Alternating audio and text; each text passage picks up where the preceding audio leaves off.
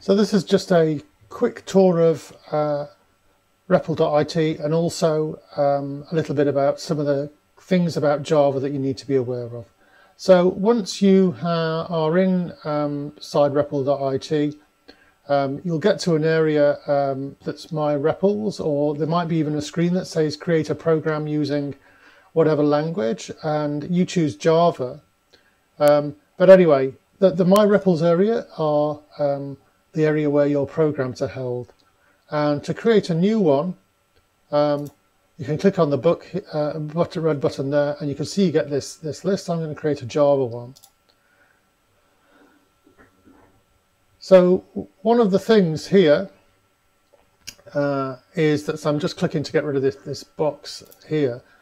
A couple of things about Java then. So the first thing is that in repl.it, you by default get a program that prints hello world, which as some of you know is the traditional first program that people run. So if I click on run here, you'll see that we get hello world printed over here. Now, a couple of things about Java. I'm just going to put in a couple of new lines here so that we've got a bit of space. So almost all the time to start with, we'll be working initially in between the lines around this hello world. And that's because these two lines here, along with those two brackets there and those two brackets there, this is just how, for the moment, I'll tell you that Java is able to kind of recognize it's Java and how it knows that you're going to be running a program.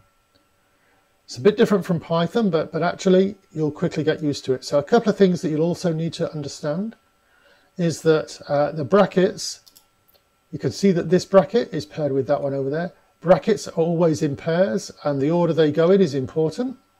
So this outer bracket, which is for around the class main part, and this inner bracket, which is around that string, contains this bit here. So that's one thing. And the second thing is that lines should end in a semicolon. Okay, so just to recap, check out for your brackets, and we've got the semicolon. And the third thing that you need to watch out for, and this is all programming, is that capital letters are important. So what I'm going to do is just show you also about errors. So I'm going to take out a letter here so that we get an error, because it doesn't say system.out now, it says Cytem. We go run. We look at the error over here, and it's telling us this bit here, main Java 8. That 8 says that there is a problem with line number 8, and it's saying error package Cytem does not exist.